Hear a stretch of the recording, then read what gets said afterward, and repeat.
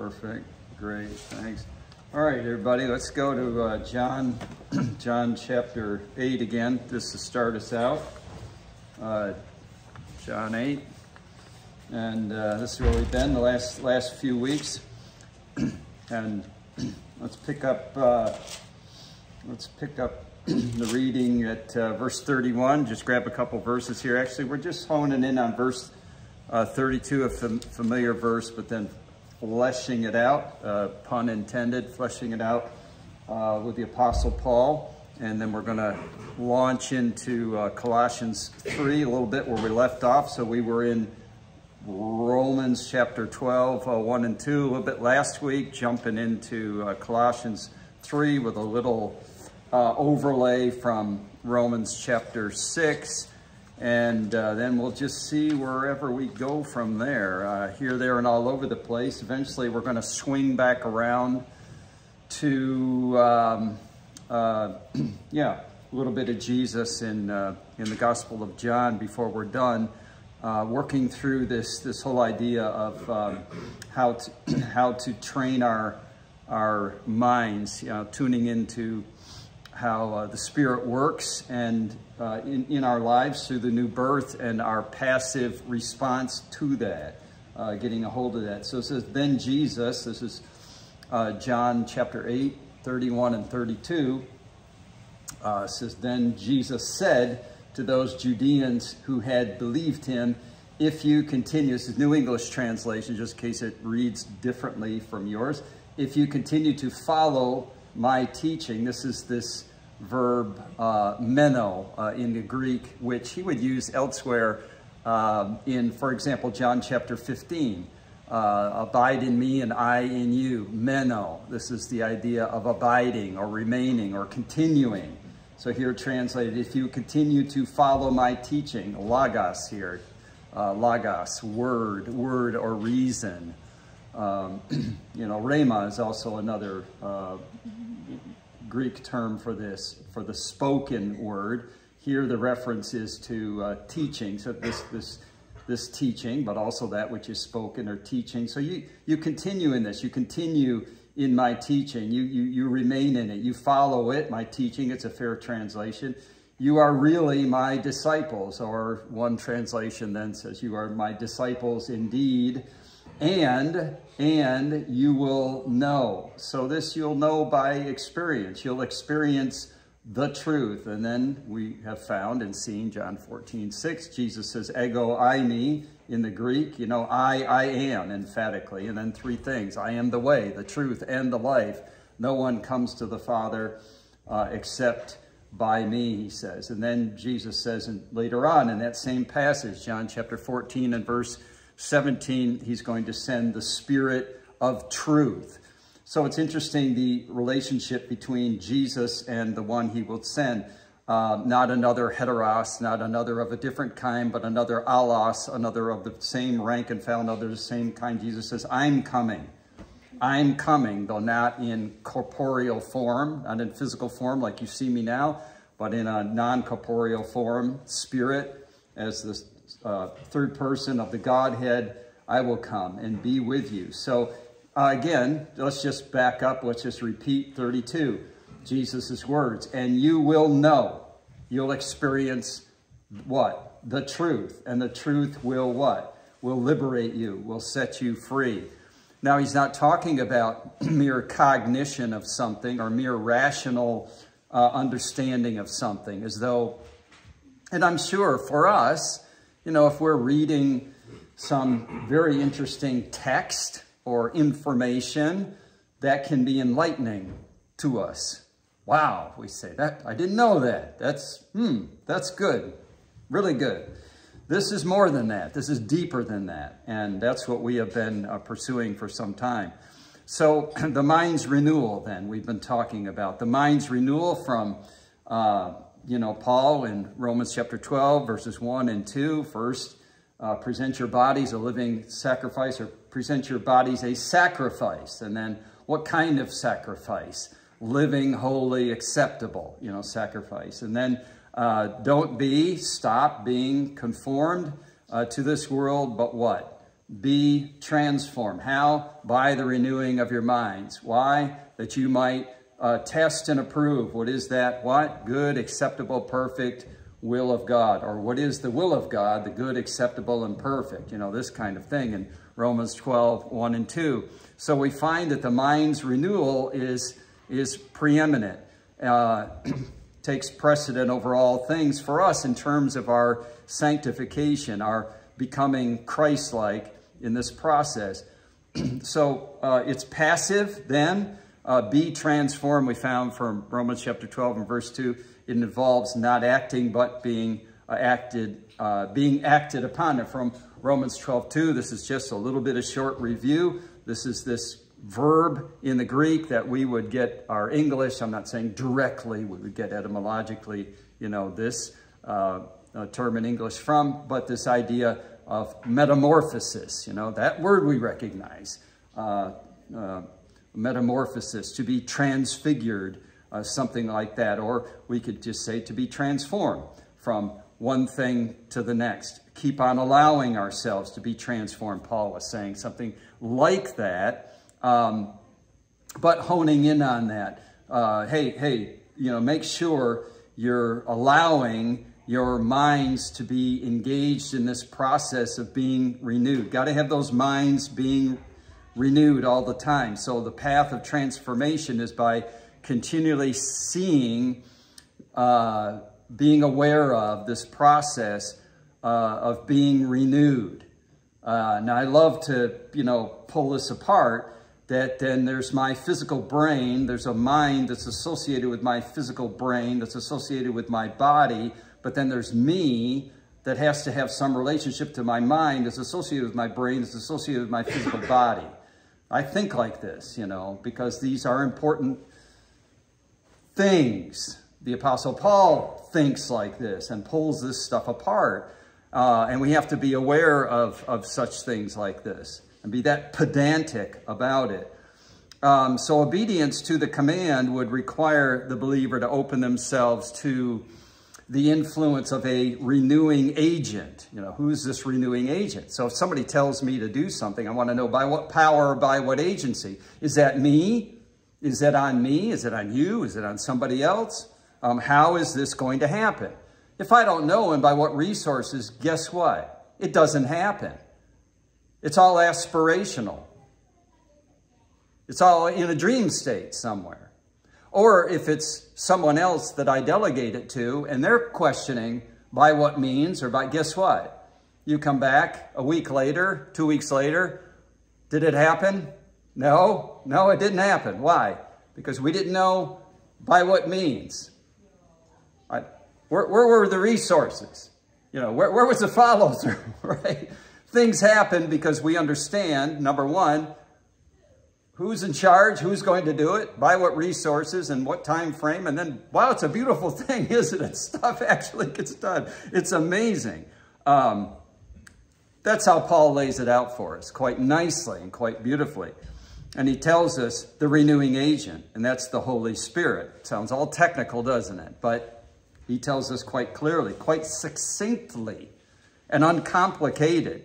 He says, listen, it's the Holy Spirit. If only we could wrap our minds around that. No pun intended, but yeah, I guess it is. It's the Holy Spirit whose influences must be permitted access, and we must allow this or can prevent this. I mean, that's us. That's us. The Christian life isn't on autopilot. So we can arouse, that is the Holy Spirit, will arouse, will amplify, will accentuate these higher affections relating to our awareness of or appreciation for God and the things of God, our salvation, and all things pertaining thereunto. So let's jump over to, I just said a mouthful there, you know, really a mouthful, worth hitting the pause button and reversing and going back and pulling that apart a little bit. But Colossians, as I'm leafing over to Colossians, chapter 3, and then I should have kept a little bit of a place in Romans chapter 6, which I've got there. Good. Colossians 3 and Romans 6. not that we're going to go a lot into Romans 6, but I just wanted to say that this is a bit of a mirror that Paul is doing, which we would expect, right? If this is the same author and he's writing to different congregations, he may use, by analogy, different ways of expressing himself, but saying virtually the same things, right? So Colossians 3, 1 through 4, and then Romans chapter 6, 1 through 4, saying similar things, but in Romans 6, 1 through 4, he uses the rite, R-I-T-E, rite of water baptism, this motif, to say virtually what he says here in Colossians 3, 1 through 4. So I'll just read 6, 1 through 4, and you see what you think. He says, what shall we say then? Are we to remain in sin so that grace may increase? Meganoito, he says in the Greek, or say it isn't so, you know. Are you kidding? Paul says no, in the most absolute sense, or my translation here says absolutely not, with an exclamation point. How can we who died to sin live in it? Hence, what he'll get to eventually in his longer argument in Romans chapter 8, when he contrasts in the flesh within the spirit, which we've went into in some detail. Or do you not know that as many as were baptized into Christ Jesus were baptized into his death? Therefore, we have been buried with him through baptism into death. Now, it is this death part that he's going to make a meal of in Colossians chapter 3 a little bit, but he also does here, and he does elsewhere. This is another bit of a motif. You know, get used to that word. You should. If you know anything about the Apostle Paul, you know something about his motifs that he uses. And there are many of them. And so he crafts his understanding, his conceptual understanding of a lot of the Christian life around these motifs to make it easier for us. And this is one of them here. In order that just as Christ was raised from the dead through the glory of the Father, so too we may live a new life or walk in newness of life. Now we go to Colossians chapter 3, verses 1 through 4, where he says, therefore, if you have been raised with Christ, keep seeking the things above. Now here's your higher affections. Here's the appeal towards the higher affections. That is, the lower affections would be if I am focused on the things of this world, just contemplating life in this world and all things pertaining thereunto, or if I am focused on the higher affections, which simply mean my life with God while living in this world. Am I deeply concerned with what concerns God, or my redemptive purpose for why I, as a child of God, am living in this world? You know, Philippians 2, 12 and 13, work out your own salvation in fear and trembling, for it's God who's at work in you, both to will and to do of his good pleasure. So why is God working in me? And to what end? Why am I still here? Why am I not just a newborn child of God, and at that moment, I am just taken immediately into the presence of God? So there's a reason why I'm here, to work out God's redemptive plan, you know, at this time, at this place, in this nation, in this neighborhood. What am I to do? So on and so forth. So, but he says, where Christ is seated at the right hand of God, keep thinking, here's the mind, now watch this, because these are the higher affections. Here's the mind associated, the renewed mind. What's the renewed mind doing? Keep thinking on things where above, not things where on the earth, right? So here's the difference between your lower affections and your higher affections. Not necessarily that the lower affections are horrible, horrible, horrible, horrible, but he's saying on balance, channel 1 or channel 2, where should you be spending your time? And he says, for you have died, and your life, and he gives for is causal. There's a causal relationship between what he's appealing for thus far, and then he's saying, because, or for, you have died. You have died. Not you keep on dying, but you have died.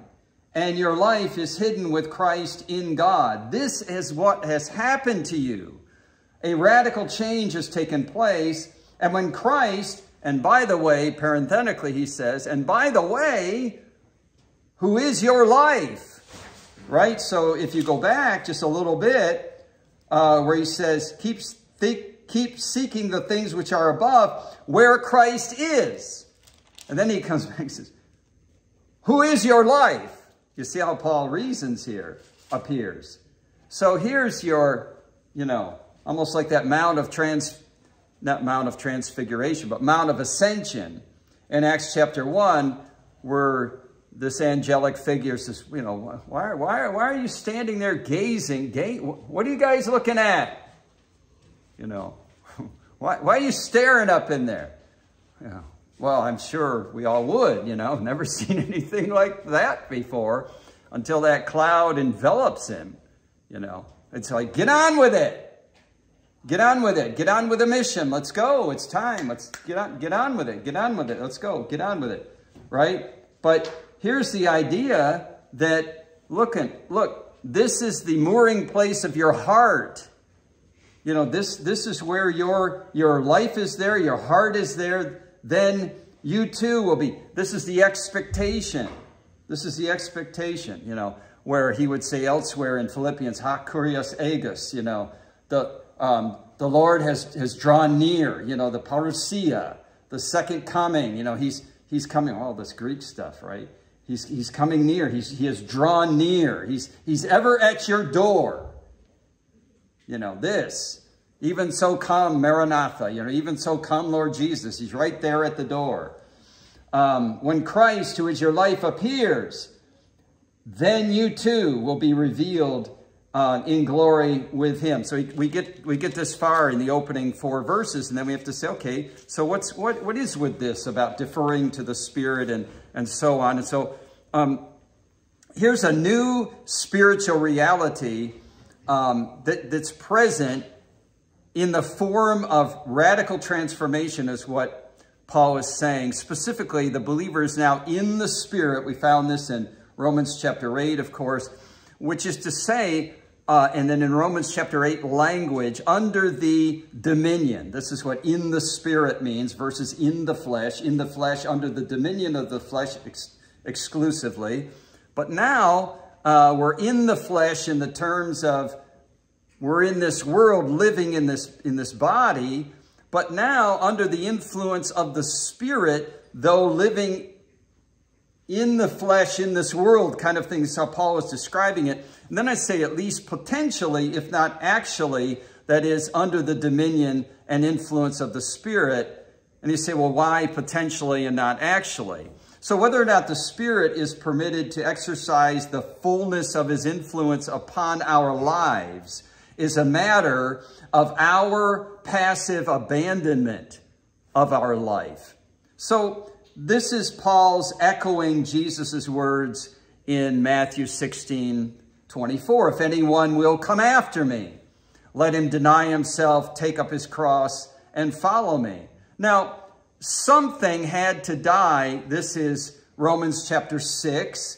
This is somewhat what Paul is saying here in Colossians 3. Something had to die on our part in order for the Spirit to initiate our new life in Christ. So this occurred at the moment that we placed our faith in the Lord Jesus. For example, just a reading of 5:1 and 2 of Romans. Therefore, since we have been declared righteous by faith, we have peace with God through our Lord Jesus Christ, through whom we have obtained access into this grace in which we stand, and we rejoice in the hope of God's glory. So this occurs at this particular moment when we place our faith in the Lord Jesus Christ. So Paul says here in Colossians chapter 3 and verse 3, Paul says that we have died and that this death is decisive and final. I mean, what does he say? He says, yeah, keep thinking about this. For you have died, and your life is hidden with Christ in God. So he says, we have died, and that this death is decisive and final. He uses the aorist tense to describe this, and then he uses the perfect tense to describe have been hidden. This is a very interesting way that he describes it. So here you go. Here's to describe something that is decisive, historical, and factual. Here's your aorist tense. But then something that describes a completed event in the past, but the effects continue on into the present. Your life now that this death occurred, but now your life, your ensuing life, this new life, is hidden with Christ in God. He's trying to say, listen, you are as safe can be. Really. You are hidden with Christ in God. You have been. This is something God has done. This work. You didn't hide yourself in him. This has been done on your behalf. So this is an actual spiritual condition of the believer. So what's potential then, if I say it's potential and not actual? This is the potentiality of our ongoing transformation. That is to say, what he's referring to in verse 5 then. Because there's the actual death that occurred. But then what does he talk about in verse 5? So put to death. Well, what does he mean? If a death occurred, now what's he talking about? So put to death. What is that all about? Now it's an appeal then to align the body's actions with the mind in such a way that the spirit is given preeminence or control. This is what he's talking about in Romans 12:2. You have to, even though the motifs are different, you have to connect the dots, but the motifs are fairly simple. I think they're similar. You know, when you say, I beseech you, therefore, my brothers and sisters, by the mercies of God, that you present or place beside the altar your bodies as a sacrifice. You do that. Put them by the altar as a sacrifice. Hand them over to the priest as a sacrifice to be put to death, so that you don't allow yourself to be conformed or pressed into the mold of this world, but instead allow your mind. So all this happens. The transactional part of this involves the mind. The mind is somehow involved in this whole process, but someone controls the mind, and that's you. So the brain tells the body what to do, but what controls the brain? And so Paul is saying it's the mind. But an even more basic question is, what controls the mind? Who decides to present the body as a sacrifice, and who tells the mind not to be molded into conformity with the world, but to permit the spirit to shape it into the form of its true spiritual identity in Christ, as we see in Romans 12:2. This is the I, for example, in Galatians 2:20, when Paul says, I am crucified with Christ, nevertheless I live. Now you read the entirety of the book of Galatians, and this is the one place where you see the first person, the Apostle Paul, speak in the first person, and this just pops out in bold, pulsating lettering, I should say, I guess. It's animated lettering jumps off the page to me. Because all of a sudden, we see Paul breaking through and saying, it's almost like we have this exegetical little disclosure from the author. Can you imagine you're reading a novel and you're going along in this novel, and suddenly the author just jumps in and for a paragraph and says, hey, by the way, you go, ooh, that was a little different. Like here you're reading this novel and then suddenly the author jumps in and says something to you. You ever see this in some of these movies are like this, right? And you're going along watching this movie, and suddenly the actor just turns to the camera and comes out of character and says something to you. You know, well, that was weird. That was a little different. Can't think of one example right off the top. But this is Paul, and this is us. You know, this is the I. This is the I. This is the person. And it is Paul self-identifying this vestige of his nature that's been renewed. This has been renewed in Christ, but now must be yielded over daily to the transformative power of the Spirit of God. This is what we call, I don't know, the cruciform life. You know, this is the alignment of one's life with the cross. This is 16:24 again of Matthew. If anyone will come after me, let him deny himself, take up his cross, and follow me. It's 16:24 living. The I must yield the mindset over to the Spirit who takes over the body and orients our experiences, whether lower in the flesh to the world,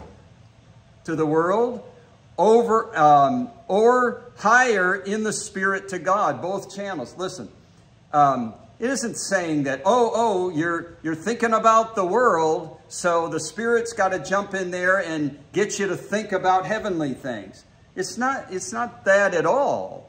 It's simply saying that whatever your interactions are in the world, you want the Spirit to dominate that. You want the Spirit to dominate your conversations with people, whether it's the workplace, whether it's whatever you're doing in the world, however your thought life is and your attitude is and your conduct and your character and life in this world. You have to live in this world. You have to be productive in this world. You have to have life in this world. But you also want the Spirit of God stimulating those higher affections and deepening and giving you those contours and enriching your life with God.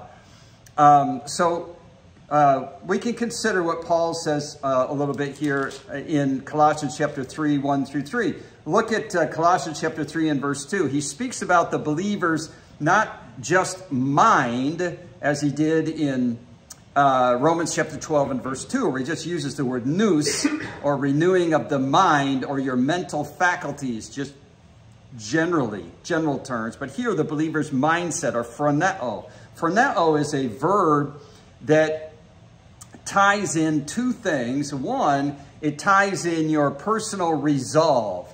Now, you can have all the personal resolve you want, but if it's never actionable and you never do anything, guess how much applause you get for all your personal resolve? Zip. Right? There's no congratulations for good intentions.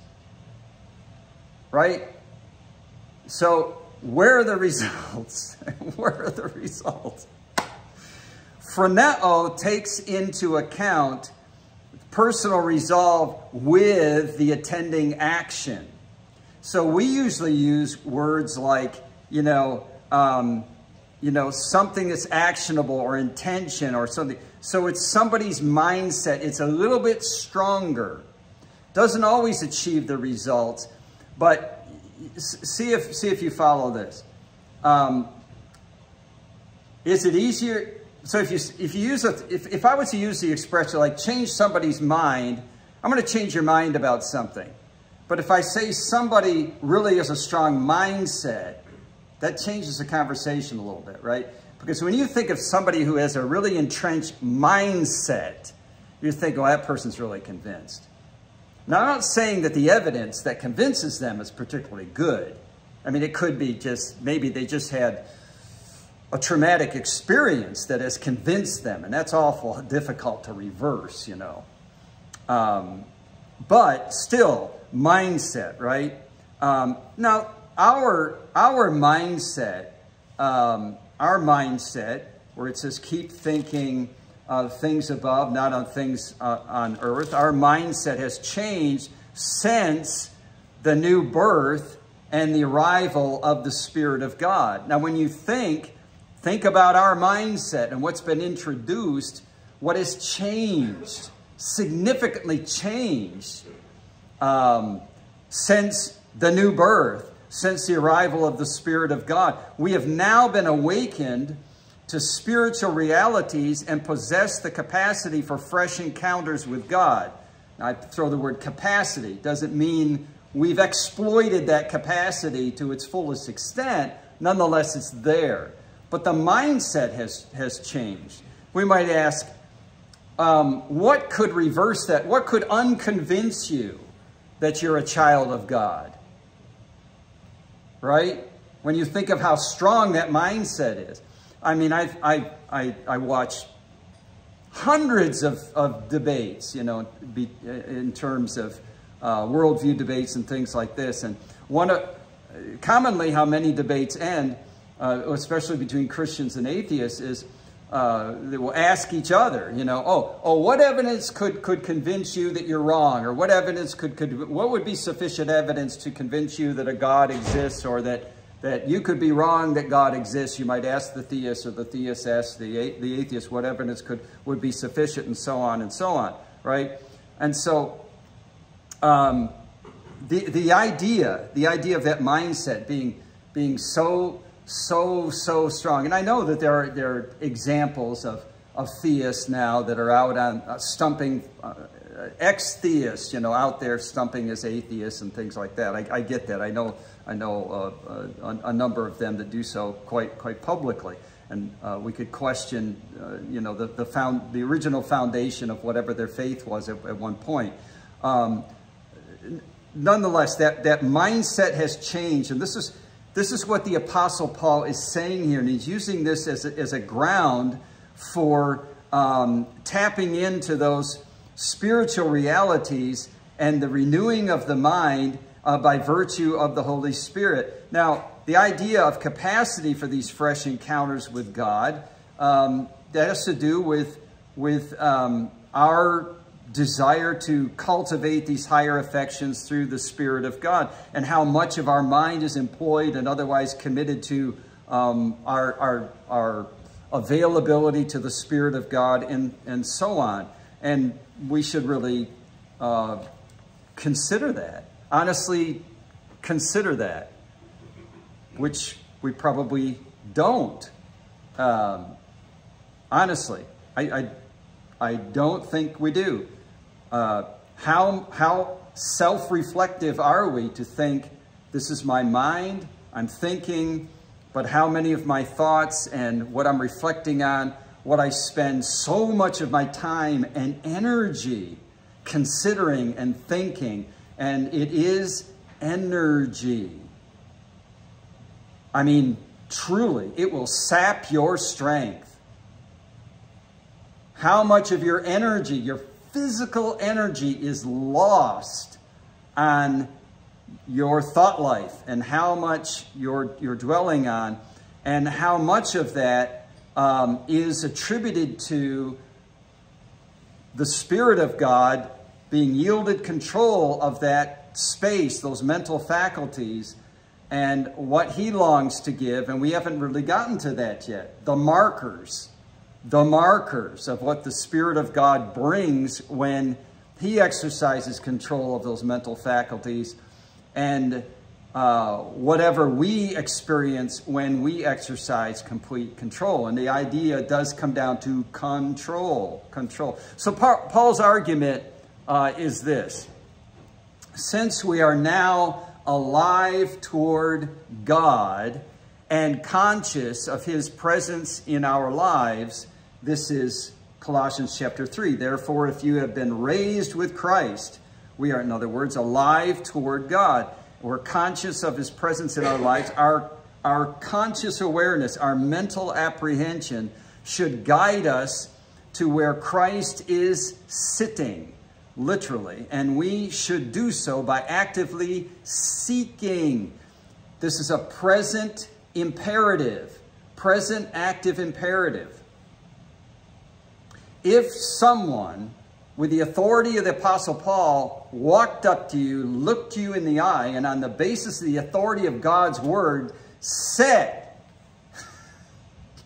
keep on seeking. I mean, what if he says this? Keep thinking about things above. I'm telling you, verse 2 is a command. And it is the worst conceivable command depending on the types of commands you want to hear from someone in authority over your life. Because he's telling you, keep on doing it. Put another way, never stop doing this. Now, there are certain things that if we're told to continue doing so in perpetuity would probably cause us a lot of stress. If someone said, there's a treadmill right there, I'm going to set it on a certain number and you're not going to get off of it ever. Now you might start to panic a little bit. Said, I'm not sure I want to try that. Okay? So there are certain things that if we said, you are going to do this in perpetuity, continuously, without break. You're just going to keep on doing it. You say, well, could I just try that out maybe up to 5 minutes for this or a little bit like this or certain things? There are these commands all over the place. You know, if it says, keep on seeking, keep on knocking, keep on, you know, Jesus in 7:7 of Matthew. And there's but here's one here. Keep. This is the Apostle Paul. So he's saying, he's saying this, keep seeking such things. Why? And he's saying, why should this be so difficult? And he's making the argument because Christ is seated there. Christ is seated. Why should it be so hard to keep seeking those things which are above? Why? I'll make it easy for you. The one that you love more than anyone is seated there. The one that deserves your supreme attention and affection and devotion is seated there. And in case you forgot, when Christ, who is what? Your life, the one who you owe your life to, is seated there. So just keep seeking him. And the other thing about this seeking is, where else are you going to go with all your cares and troubles? And I mean, let's just, a little thought experiment coming into chapter 3. I wonder, on this plane of existence, in this vale of tears, could you have any problems whatsoever? Well, where are you going to go? How about when the outlook looks bad, try the uplook? You know, come on. Here's one. So, you know, this is Paul making this appeal. But Paul says, oh, we died, and as a result, our lives have been, you know, hidden. They've been hidden with Christ and God. So here's this bit of insight. This should resonate with our experience because he says directly, Christ is our life. Well, what do you suppose he means by that? So here's this sense that our lives are hidden with him. It would make perfect sense to keep seeking because there's not separate things. There's not a separation, but a union. Isn't this the gist of John chapter 15? And the abiding. There's a sense, but there's a union. So this should be the natural outworking of our spirit-rich, spirit-filled existence that we would keep seeking because we are really united. We're union. This is Ephesians 4, right? This is this union that we have with him. The one, right? As you read those things.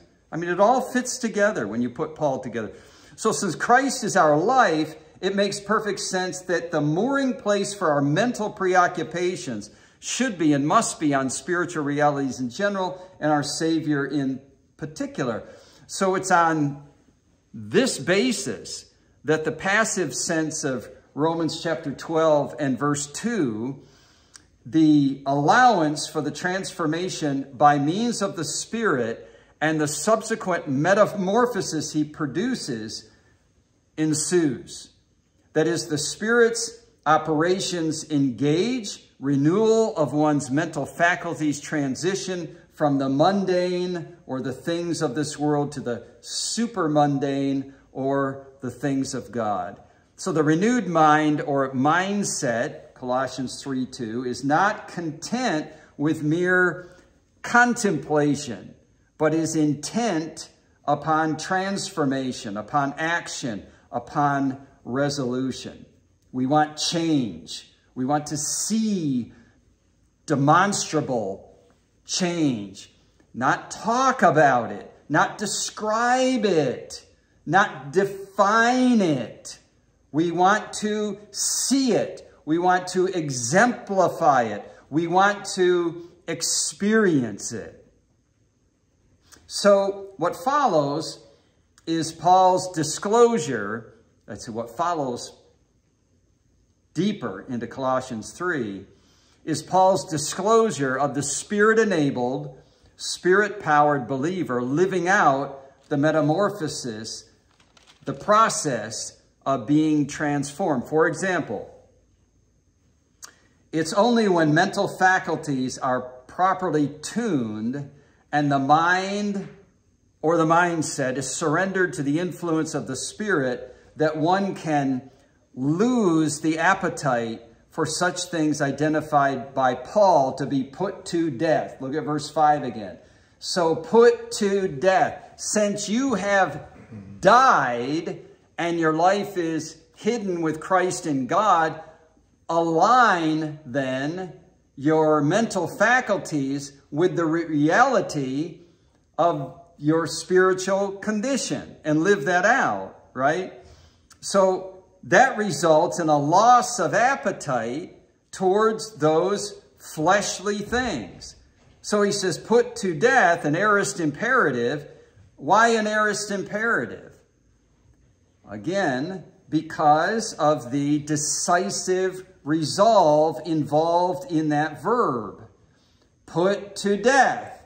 So when faced with some moral choice, you resolve, you make a decisive, you take decisive action.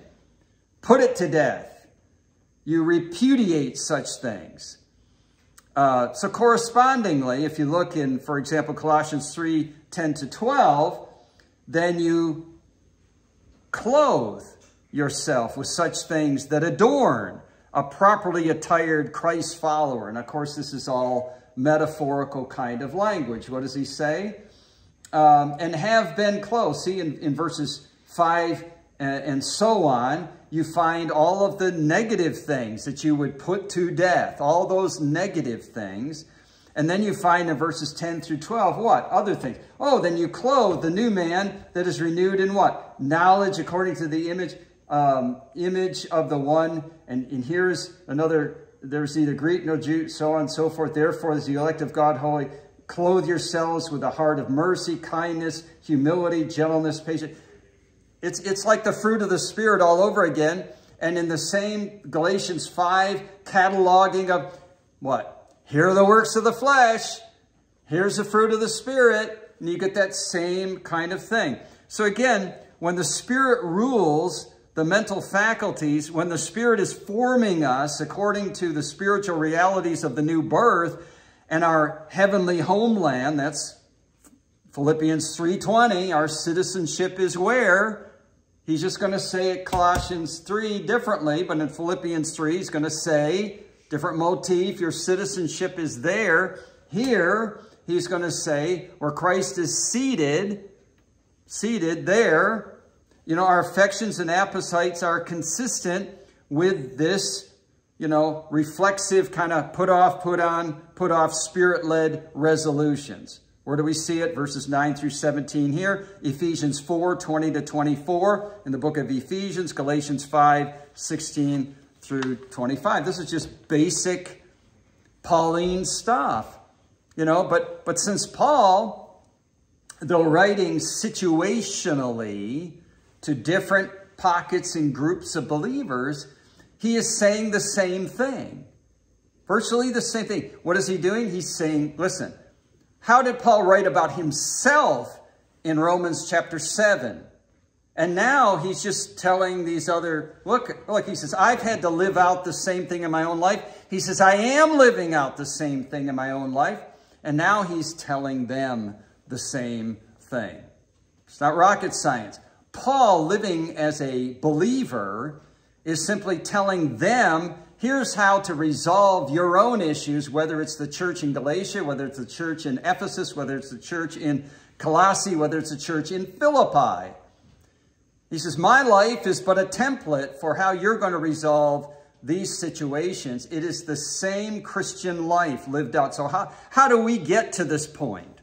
Then we say, how do we get to this point beyond the physical weakness? As we said, we live life in this body, in this world, in this flesh, in this world, which means we contend on two fronts anyway: physical weakness, moral embattlements. And with the moral embattlements, you could add to that the spiritual warfare and things of that nature.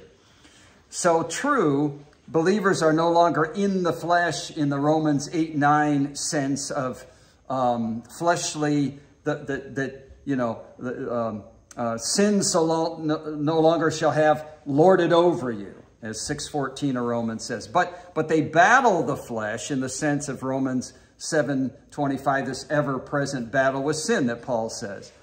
So the believer possesses such a great resource and endowment in the person of the Holy Spirit, yet many believers fail to cultivate this relationship or appropriate the fullness of the Spirit's empowering and formative influences. So it's when we remove its inhibiting and free-flowing nature. So again, back to, we started in John chapter 8, back in John chapter 7. So here's a premise for you. John chapter 7, 37 and 39, the last day of the feast, the greatest day, Jesus stood up and shouted out, if anyone is thirsty, let him come to me, and let the one who believes in me drink. And just as the scripture says, from within him will flow rivers of living water. Now, he said this about the Spirit, whom those who believe in him were going to receive, for the Spirit had not yet been given because Jesus was not yet glorified. So the premise is that we can either encourage or inhibit this free-flowing work of the Spirit in our lives. And so if we are just going to sort of take the helm of our lives and we're going to govern and rule our minds and simply not yield control of our minds to the Spirit and simply retain control of that ourselves. I know this is it's a difficult thing to wrap your head around. Again, there's another pun. But if you're going to do that, then you're going to say, okay, great, I found another terrific principle in the Bible, and I'm going to do it. You know, it's sort of like I found it, and I will do it. Well, then what do you need the Holy Spirit for? You know, if that's the case. I just think about that. So how involved is the Holy Spirit in this whole process of your becoming Christ-like, in the whole process of you growing in the Christian life? If it's just, I'm reading the Bible, and you sincerely, I believe you sincerely, dear Christian, believe that the Spirit of God is giving you wisdom and insight to understand. Of course, that's how we understand this. And yet the application of it, the appropriation, the implementation of the plan, if it's not done by the Spirit's empowerment, it's going to fail, miserably fail. I think you can do a certain amount on your own, really, but I think ultimately it's just going to fail. And I don't know that maybe a lot of Christians have never really seen the work of the Spirit of God in their life. Maybe they've only ever seen what they can do themselves. Maybe. See if you follow what I'm saying and track with it. I'm sure you are, because maybe you are, because you're really brilliant people. I mean that sincerely. I don't say things facetiously, intentionally anyway. So you take the Word of God. We are believers. We have the Spirit of God in our life. And we know we can't understand Scripture but for the Spirit of God. And the Spirit of God illumines truth to us. And we have all that. And that's great and that's wonderful. So we're reading this. And as much as we can, comparing Scripture with Scripture, we interpret it, we understand it. And then we say, okay, Lord, please help me apply it. And we try to apply it. But if it is not by the Spirit's power, who is the true transforming agent, if he does not take full control, then the whole plan fails at implementation. It just becomes what I can build with my crazy tools and my inferior whatever, and it just collapses. And if you ever wonder why does everything always systemically break down at the same point? Why do I never seem to conquer this in my life? Why do I seem to just keep stumbling and stumbling and stumbling? It's because maybe you have enough light to discover what the problem is, but you're not permitting yourself to yield control to the only one who can fix the problem. And I can't answer that. I can't answer why you won't yield control. Why you won't yield control? I don't know. Is it fear? Is it what is it that you just won't yield control? Now it is a unnerving thing to yield over control, because the Spirit of God will break down all your defenses. He will take you in a direction you don't want to go. He will make you the most vulnerable, and he will change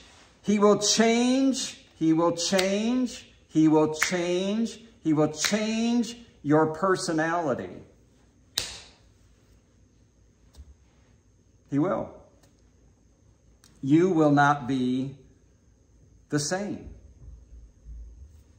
You won't. When Jesus said, if anyone will come after me, let him deny himself, take up his cross, and follow me. Now you just soak in that whole deny yourself. Take that one on for a project. It does not mean deny to yourself something. This isn't Lent.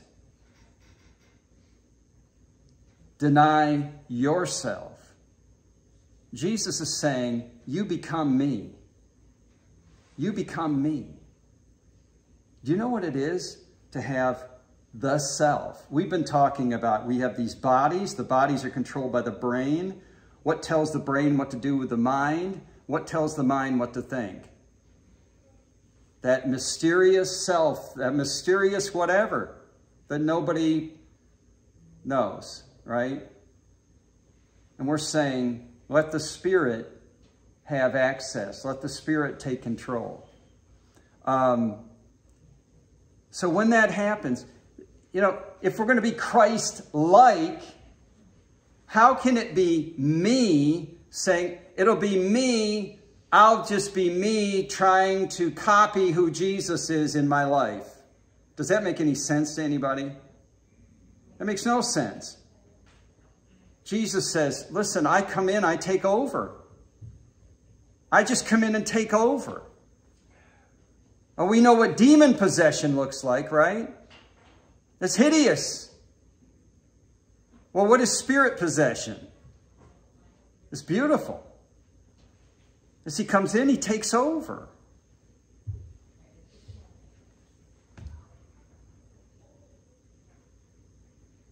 So there's this sense that we inhibit everything and we say things like, you just need to get out of the way. You know, let go, let God. You know, we say all this stuff, but we don't mean it. We don't mean it because we really don't want to let go. Because if we let go, then we change. But when we do, this is when the Spirit of God, we take the lid off, right? See, we suppress stuff. Like, it's like this. It's completely, I'm telling you, it's 180 degrees from what you think. We think being filled with the Spirit means we go to a gas pump or something, or a water tank, and we just say, yep, got to get more of that and fill it. Got to fill it, got to fill it. Listen, you have all the Spirit you're ever going to get. I'm telling you. It isn't about that. He just doesn't have all of you. There's too much of us.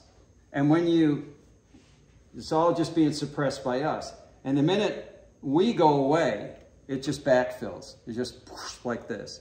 So you get in a situation, just from a practical standpoint, you get in a situation and God says, listen, this is my will in this situation. This is my will, my way in this, I'm talking just situationally. This particular situation, practical outcome. God, I need you in this. I need you in that. And whether it's a ministry thing, whether it's a family thing, whatever it is, I need you in that. Whether it's provision, protection, whatever, you seek him, this is what it is. This is what it is. You get you out of the way, it just backfills. Now it's the Spirit takes full control of that whole thing. You watch God go to work. Period. Doesn't take us off the hook for all things. But it's him taking control of our lives and doing what we could never do through us. And you watch and see what God does. Is this any different than Moses sticking that staff out? You just watch and see what God does. But without that, Moses can stand there all day long. All day long. This is how God works. Okay, so we'll come back next week and talk a little bit more. Yeah, so talk more about filling, what that is. And I'm going to use Jesus as an example, as an archetype of this, and show exactly pattern from him, carry that over to the early church, see how that happened, just so we can get an understanding of what that looks like, a little bit clearer understanding of it. Let's pray. Lord, thank you for your word. Thank you for your patience with us as we try to draw out what was so obvious and simple a truth to the Apostle Paul. But we're so thankful that he repeated it so many places that we can tie it all together.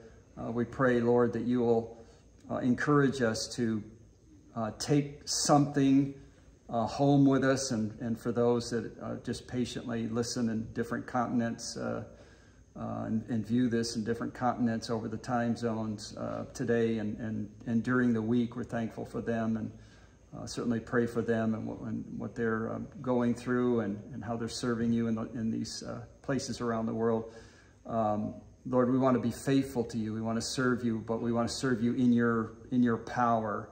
And we want to see the fruit of that in our lives. We want to be more like Jesus in our thoughts, our words, our actions, because we know a world is looking for that, looking for not just better news, but the best news. And that comes through faith in your Son. Help us be living examples of that, the living embodiment of that. So thank you, Lord, for what you've done today and what you'll continue to do in and through us throughout this day and throughout the week to come till we meet each other once again. We pray these things in Jesus' name. Amen.